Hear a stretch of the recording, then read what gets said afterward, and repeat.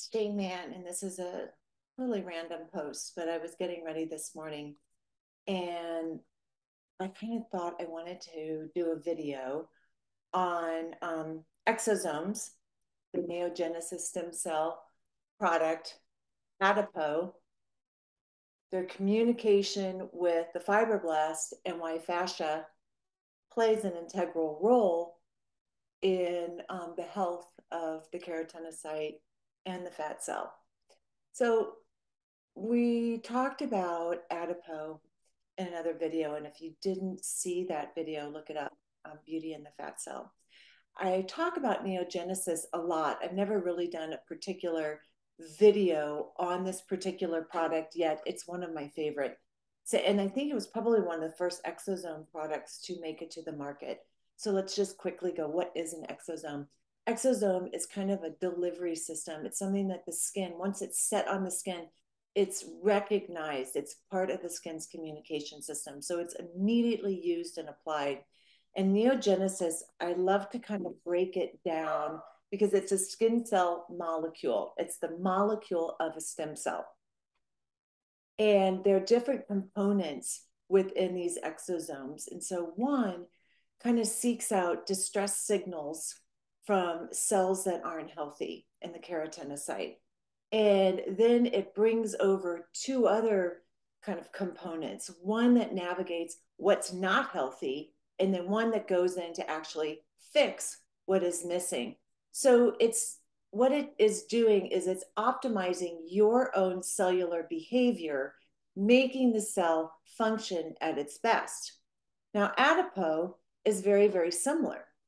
Adipose addresses the fat cell. And so what we learned in this video prior is that we have fit fat cells and we have lazy fat cells. And lazy fat cells don't really like to do much. They just kind of sit on the skin, bloated, not even communicating with the fibroblast, which helps initiate the formation of collagen and elastin. And it begins to kind of stretch out our skin. And where we really can identify this is in the jaw area, because many times if that fat cell gets bloated and we're not creating collagen and elastin, we kind of pre-create jowls before they really need to be created. But when we have a fit fat cell or a tightly compact cell, more of like a mini marshmallow versus a jumbo marshmallow, we create kind of a dense layering that reflects light and subliminally suggests youth. So I like to use the exosome first, and then I love to layer my adipose. And I really put on my adipose really heavy. So as I do it, and I'm not going to do it all in this video, this is about the consistency I use. And I use it in the areas that I feel I need it most. And for me, in this area, I really show a lot of thinning and also underneath my eyes. So I kind of do it right in this area. And that's the beauty of this product is you can selectively choose areas that are lacking in kind of density or areas that are sagging. Now, when I first got the product, I put it all over. And now I'm more specific in where I apply it. And then I just let this soak in. So when we talk about skin and the skin cells, we realize that what we see on the outside is really due to the quality inside. And so what health or shape our skin cells are in is how they process the communication system from skin cell products or process the communication internally. And a lot of this has to do with microcirculation and nutrition from the inside. And microcirculation is just a fancy term for blood flow. Your cells need blood to be oxygenated to do cellular metabolism. That's kind of like the conversion of sodium and potassium in that cell to multiply and divide and to keep everything in a healthy state. And that is why we bring fascia into the equation. Fascia is kind of this interconnecting webbing. And one of the best visual examples that I can give you is fishnet stockings.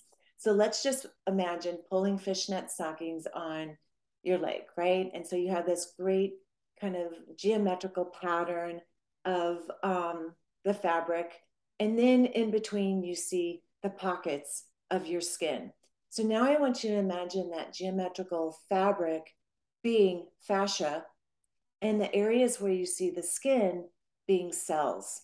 Fascia houses the cells in a perfect organization for optimal communication. And when fascia gets bound or adhered or even like caught, in the bones, that becomes dehydrated, and blood flow and communication cease to exist in that area. Therefore, the cells no longer have communication to do what they're supposed to do.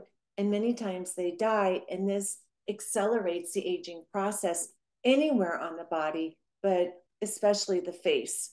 So, what we like to do, or what I like to do, is as this is kind of settling on my face, I will start to work, and a lot of times with my third and fourth finger, just kind of the tissue in the skin.